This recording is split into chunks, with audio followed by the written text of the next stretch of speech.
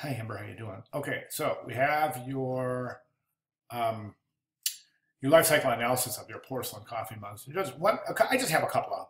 I mean, you're doing a good job. This is really good, and uh, um, I think that we could have. Whoops, what happened there? Let's cancel that. But I think that we could have used more sources and probably, you know, a more wide variety of sources other than one life cycle of a coffee mug. Um, But that seems to have given you a pretty good start. But I do have some questions, as I would like to see this more related towards your specific project. So, in other words, like you're giving away the porcelain mug, but you haven't really said anything about the ink that's used to adhere the. I'm assuming there's a logo or something on the mug itself, or some sort of printing.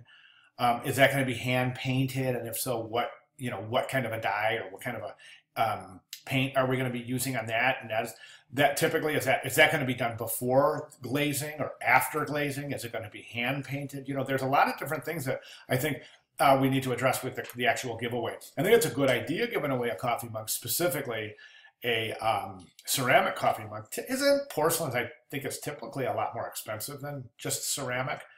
And like a glazed ceramic. And I know that the benefits are just probably not going to outweigh the cost. So I would think of just doing a regular fired ceramic coffee mug. And then you give the process of how to make it. That's good. Okay, and then one thing I just wanted to question is that you say you do a really good job. You give your analysis, but the one thing I wanted to see is, um, oh, you cannot recycle porcelain. Who said you can't recycle porcelain? I mean, that's new to me. I mean, you melt it down. I mean, all you do is melt it down in the kiln, and basically you have what you started with. So, not sure about that. But anyways, the other thing. Oh, the other thing I wanted to see is this: are there resources required to use the product? And you say no resources will. But what about washing it and keeping it clean? Wouldn't that require water, and wouldn't that require some sort of a soap? And then how long will the item last? Basically, I think what this question is asking is what happens to it once it goes back to the earth.